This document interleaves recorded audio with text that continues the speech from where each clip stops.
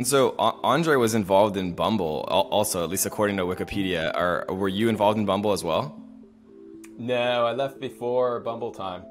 Uh, I mean, it was a similar. I mean, so speaking from the outside, so I wasn't inside, so I'm not giving you any inside information on Bumble, but the legal disclaimer there.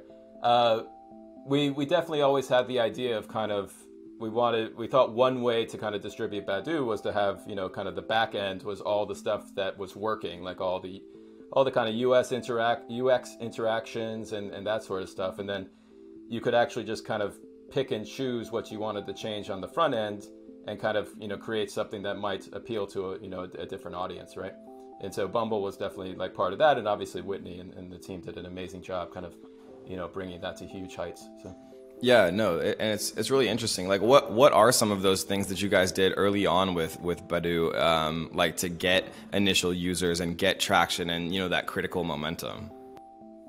yeah, so at the time, and this was very website centric, the what we took is that there was sites where people were like interacting very heavily online, kind of like bulletin board type sites, forums you would say.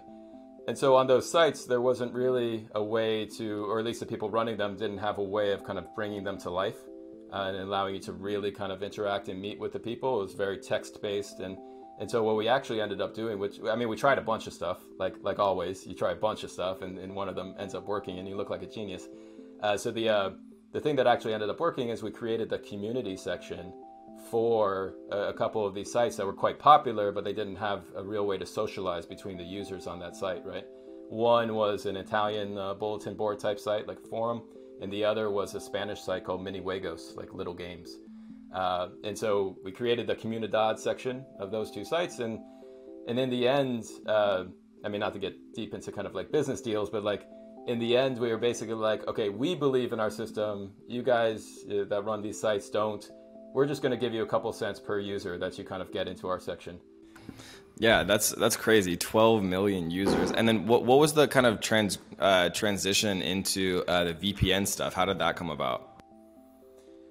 So I left Badoo. I had a couple people, which actually ended up bringing me to creating Humanity with Pete Ward. But I left Badoo, and I had a couple people close to me over those next couple years got late stage cancer, or got diagnosed with late stage cancer. And so when I was leaving Badoo, and then I was like, okay, well, I want to do something. I feel completely helpless. I can't help these people. I should do something more impactful in the world. And actually, when I look back on Badoo, I think creating Badoo was actually quite impactful. There's probably a lot of people on Earth because of Badoo, literally. But at the time, I was thinking I want to do something more impactful. I didn't know what that meant. I went to New York, and I don't know if you remember this, but like SOPA, actually it's coming up on the anniversary.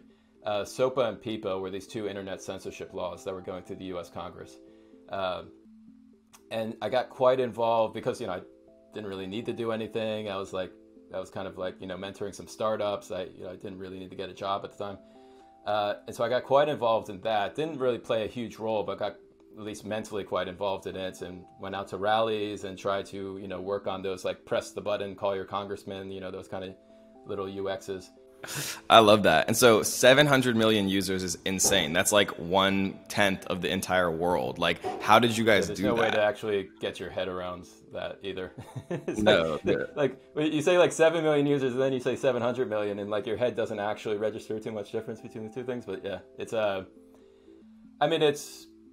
I think one thing to say is that we were able to capture, well, first, before I joined the team on desktop, they were able to capture something amazing, which they actually like wrap a bunch of technology that no one really cared about or knew how it worked, wrap it and just like hand it to the user, press a button, everything's going to be cured kind of, product, which I love. But I think it was just a bunch of, I mean, this is always these things with these questions, right? It's like, it was actually just a string of predominantly good, some bad, but predominantly good decisions over like, a 3-4 year period. I would say that when you have these kind of projects, you don't need to get revenue right away, but the second you have like a real revenue stream from something, it really opens up your options. Because once we could actually know that we were going to convert, say, 6% of our users to the subscription, then I could actually start, bringing in, marketing people and being like, okay, if we can acquire them for this price, let's keep acquiring them. And so that did explode the last, couple years I was there, because we were able to do that. And we just, I think people were cheering for us, to a certain extent. We were the investments that they made that they could talk about at dinner parties. So that's always good, And did you guys find those users primarily with paid media, like with ads, or was it more organic or content driven marketing, or what?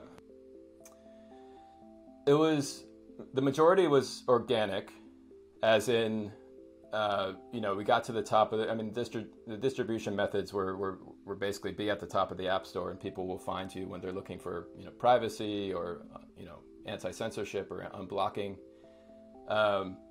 And so it was majority organic, but then once we were able to get a consistent kind of revenue stream, it ended up probably in the end being 40-60, 40 paid, 60 organic.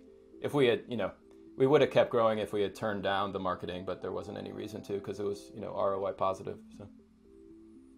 So let's talk about humanity. So, I kind of jokingly said you're trying to cure death, right? But what is the mission with humanity? How did it come about? Yeah.